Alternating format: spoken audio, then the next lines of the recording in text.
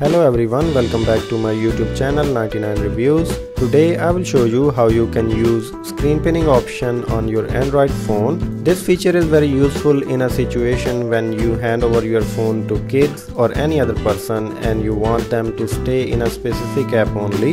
To use this feature you can go to settings and search for screen pinning option.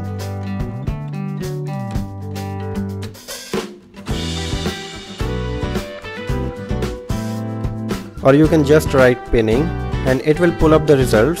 Select it and switch it on.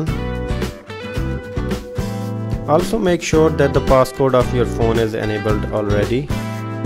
Now when this is done, open any application and hit multitask button. Move the app a little bit and it will give you the few options including screen pinning. Click this option and your application will be locked. On your Android version it may be a bit different, but you will see this pinning option. Now you can't leave this application by clicking any other buttons even after locking and unlocking. You can only use this app now. Now if you want to unpin this app, then click and hold multitask button again. And it will ask you for a passcode to unpin this app.